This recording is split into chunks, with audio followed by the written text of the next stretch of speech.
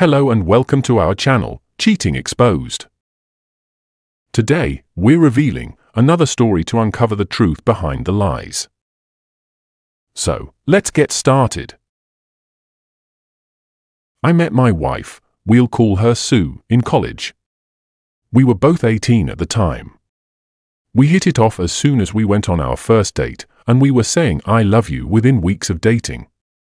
She kind of pursued me, but I was glad as hell that she did. We shared our deepest insecurities and secrets with each other, and when her dad passed away in her senior year of college, I was there for her through the whole ordeal. Her father had pancreatic cancer, and when he was hospitalized, I'd spend nights at the hospital with her so she wouldn't be alone. We got through it together. That point in time strengthened our bond. She told me she didn't know what she would have done if I hadn't been there for her. She called me her soulmate. I knew I was going to marry this girl, and sure enough, I popped the question about 2 years after we graduated. At that time, life couldn't get any better for me. I married the girl of my dreams, had a well-paying job immediately after graduating, and both our families loved us. My best friend, whom we'll call Dav, and I had what I could only describe as an unbreakable brotherly bond, also I thought. We had known each other since 3rd grade, and he was the brother I never had. He was also married and had moved away with his wife because she had landed a lucrative job at a big law firm. About a year ago, his wife died in a car crash, and this broke him. He moved back to our hometown after, but he was never the same. I tried to be there for him, but he wouldn't engage with anyone. No one understood the pain he was going through. So, I asked my wife if she could talk to him, seeing as she had also lost a loved one, and that maybe Dav could relate better to someone who went through something similar. Yes, I know now that this was a huge mistake. We'd pay him visits daily. She would spend hours on end at his place, even without me there. They were going on hikes together, watching movies without inviting me, grabbing lunch, doing all the things couples do. Now, obviously, this was far more interaction than I had intended for them to have, and it did make me uncomfortable. But Dav was doing much better because of it. It's important to say that Dav and Sue never liked each other before all this happened. Sue always thought he was a bit of a jerk. Before he married his wife, Dav was bouncing from relationship to relationship, and even after he got with his late wife, he constantly cheated on her. As a result, Sue had a particular dislike for him and always questioned how I could be friends with someone with such low morals. This disdain for Dav is also what made me oblivious to what was to come.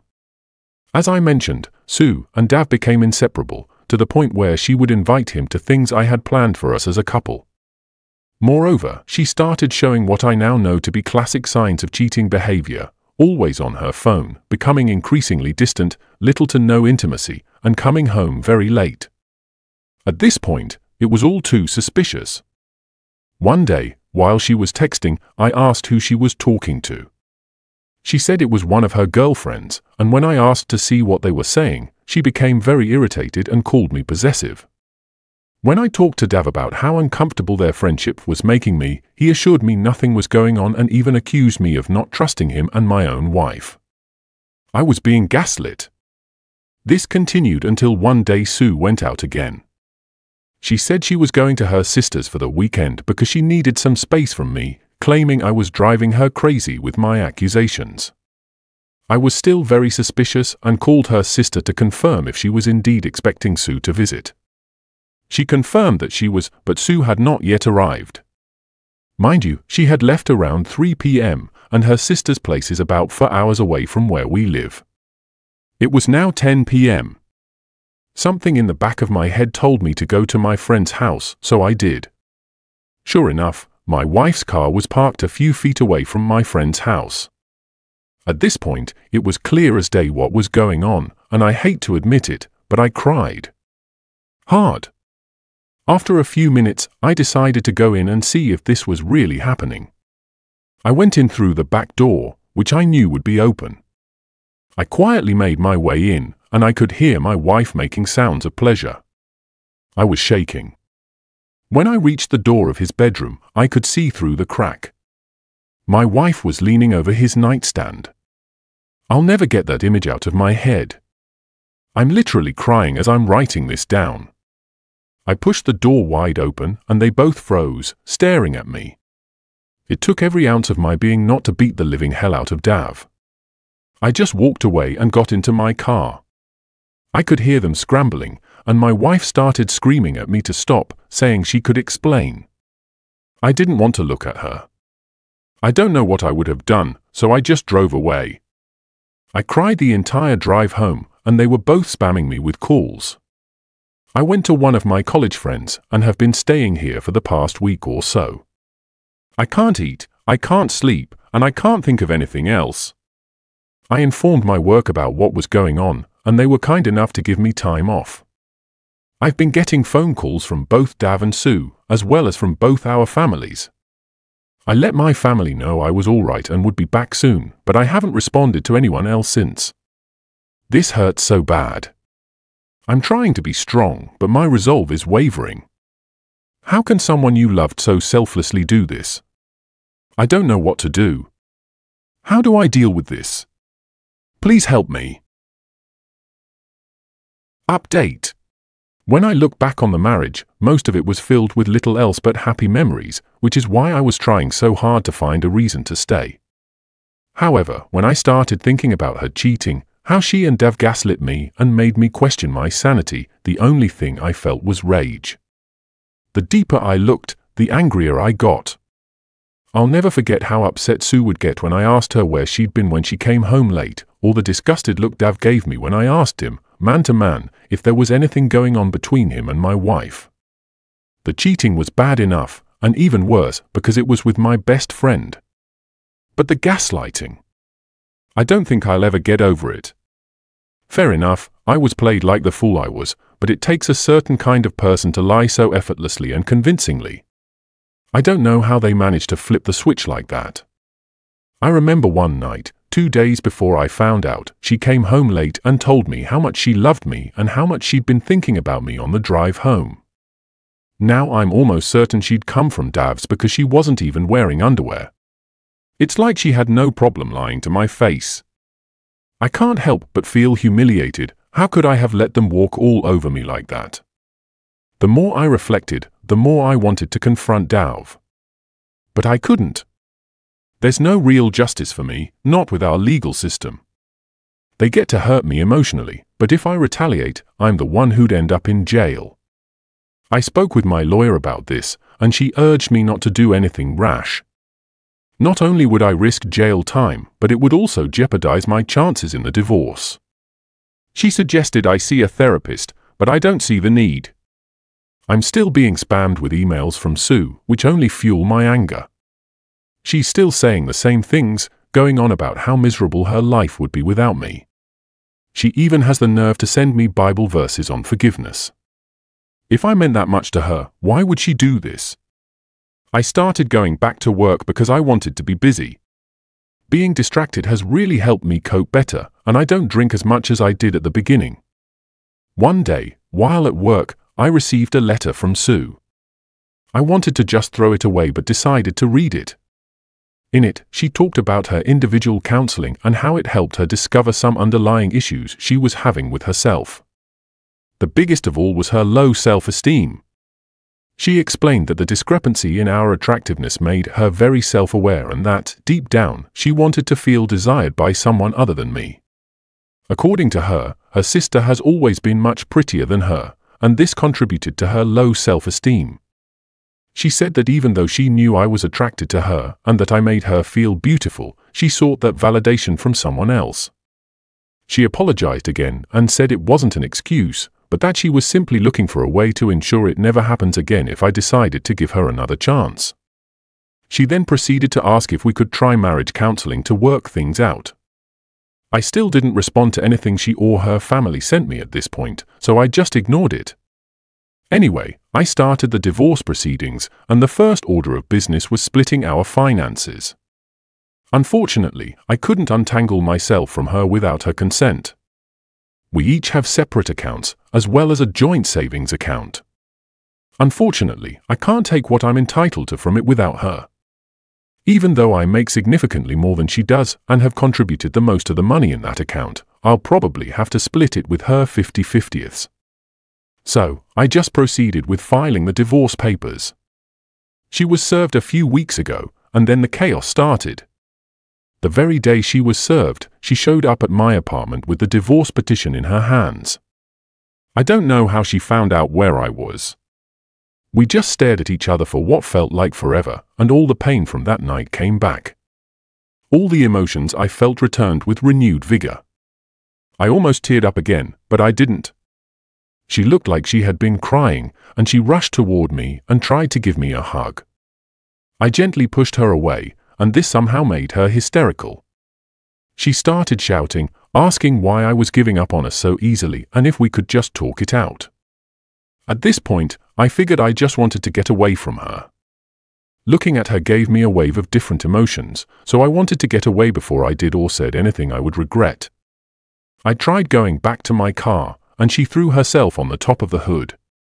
I asked her what she wanted, and she said she just wanted to talk things through, that we couldn't end our marriage in such a manner without at least clearing the air.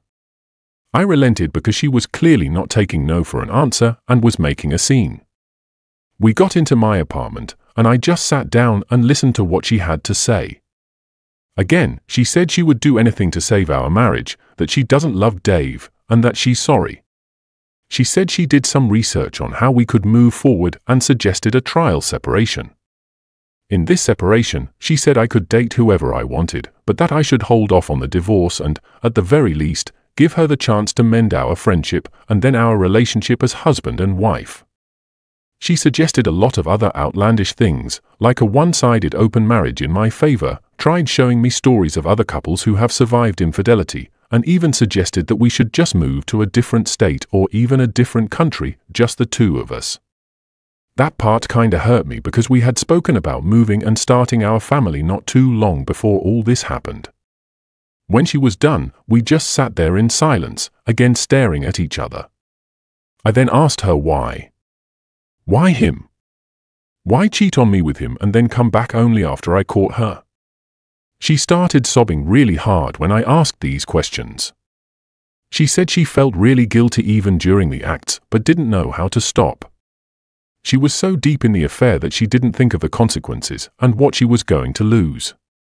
She said that counseling made her realize that she probably would have cheated on me at some point, if not with Dave, then with someone else. This was supposedly because of the same underlying issues that she was unaware of.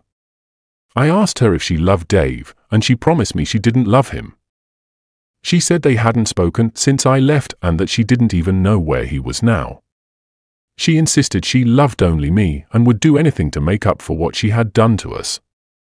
I asked her if she had ever cheated on me before all of this, and she swore on her dead father that this was the first and last time. I then asked her who else knew about her and Dave. She hesitated and said only her sister, but that her sister only knew about it a few days before I found out and that she implored her to end it and come clean to me. You guys who suggested that the sister knew were spot on. I also asked her why she was begging. Why didn't she just leave to be with Dave? I asked her if she was only doing this because she felt it was the right thing to do and not because she actually wanted to be with me. She answered that she was doing it because she loves me and knows she made some horrible choices. We talked for a long time.